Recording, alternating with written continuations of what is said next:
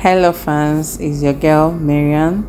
You're welcome to my page. This hair growth water spray challenge. My intention is to do it for 14 days, but I couldn't carry on till 14 days, so I did it up to 8 days.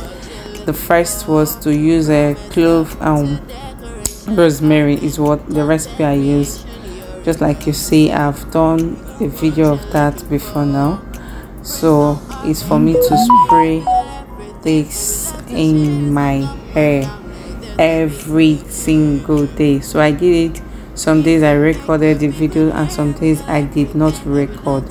So see, the hair, the lines are no more showing, the hairs are growing out, but I couldn't carry on because I was tired of wearing wig cap, and I just need air to enter my hair. I can't go out with this hair like this, so I must put on a wig cap, and it was inconveniencing because the weather is too hot.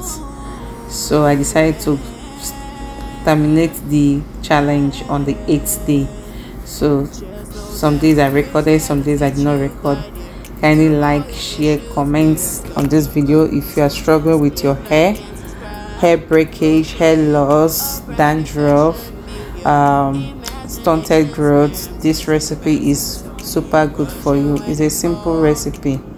Clove and rosemary water spray.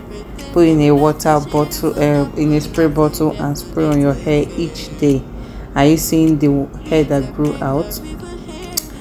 That is it. So recommend this video to your friends that are struggling for hair. Like and share. Okay, thank you so much for stopping by. I appreciate you all. If you are not following this page, kindly follow this page for more tips on hair growth. Okay, thank you. I appreciate. Bye, love you.